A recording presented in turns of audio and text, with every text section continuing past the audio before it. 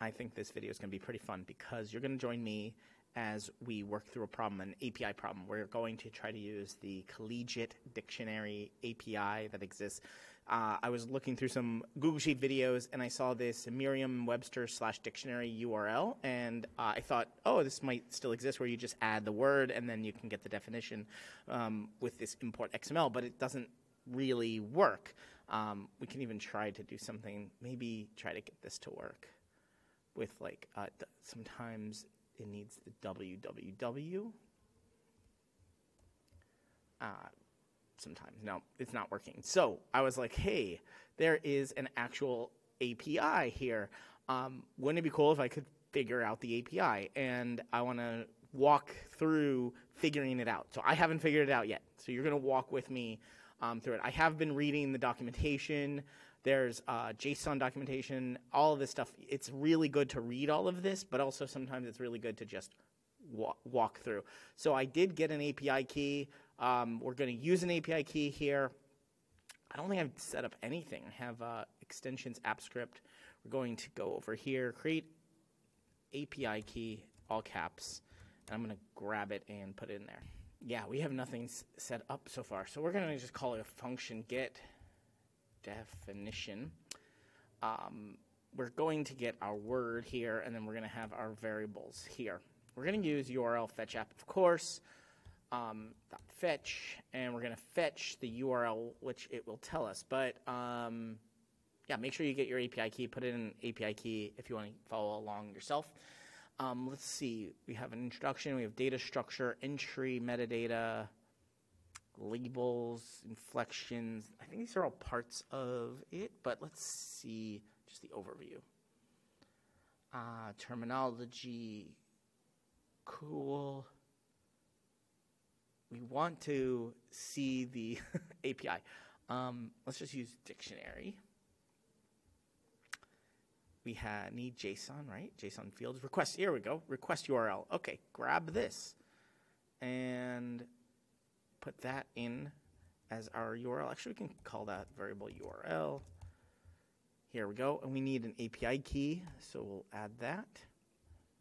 And we need a word here. This is the word. So we will add word. So we'll add that as a variable here. And now we add our API key plus API key.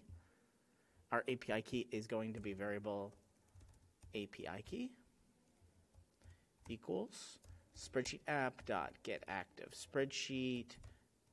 Just do this so many times. Get sheet by name, API key in all caps, dot get range. I know it by heart. A1. I knew I put it in there. All right, so there's our API key. We're going to hit save. We're going to fetch this URL. We want some options, I think. I think we're going to need some options here. Let's go back to our API documentation. Maybe not. Let's just go grab the data. We have meta, definition,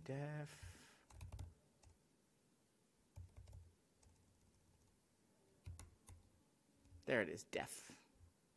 So let's look at our data that comes back without any options. So variable response equals this, and we're going to return response.getContentText. That's how you get access to that API, or most APIs. We're going to save this right here, and let's do equals get definition A3. Let's make this a little bit bigger so we can see it and see what we get. Invalid API key, not subscribed for this reference. All right, let me go figure that out. So I went back and looked at the documentation. I think I forgot this test word here. So we're going to add that. Wait, no, test seems to be the word. 1 second. So what we might want to do is add some options here where the options is method is not post, but get. And we want to try that. Let's see if that works. And it doesn't really say that our reference is bad. It does say reference, not subscribe for this reference, invalid API key, but we can maybe look at that API key again.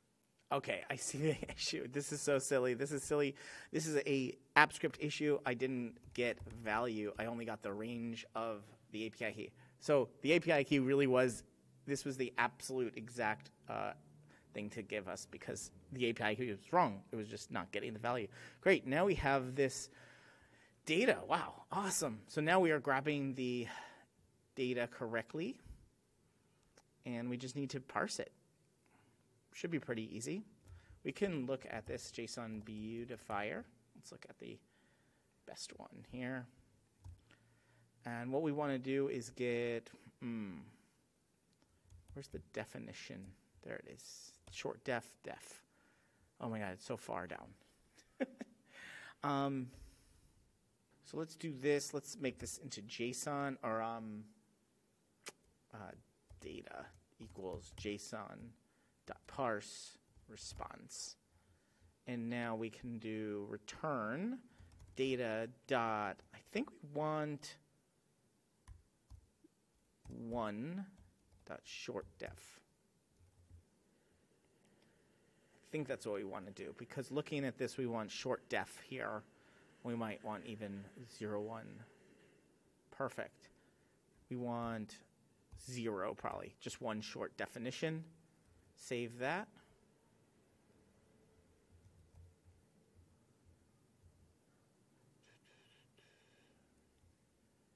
There's no short def for software, but there is short definitions for these words. I don't know why software doesn't have one. Type error cannot read properties of undefined. So this software doesn't have a short definition. But now we have definitions for all these words. We have at least one definition. Set the act or action of setting. Yeah, coach, to go in a coach. These are some version of the definition. We can possibly put both in there. Maybe let's do this. Variable short def 1 equals this, and variable short def 2. If there's a second one, join just short def 1 plus, let's put a forced, put a space in between them, short def 2, and see what happens.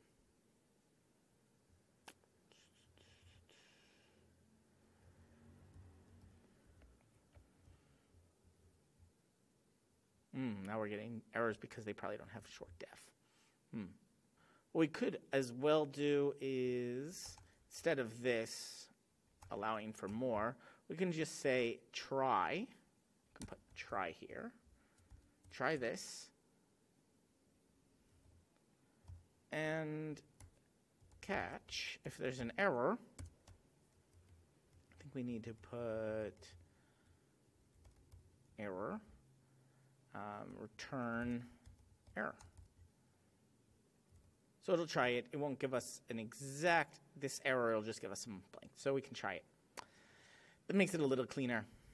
I think actually each of these datas have a short def. So we'll do this, and I bet we're going to get something for everything. Because everything has one, that I made that mistake. I'm looking at this again, and I see, okay, there's a 0 here, 1, 2. That means there's probably 3 definitions for this particular word. But if there's only one definition, we're going to have to only access this 0. So we'll just take the first definition. This is not absolutely perfect because we did this in about 10 minutes.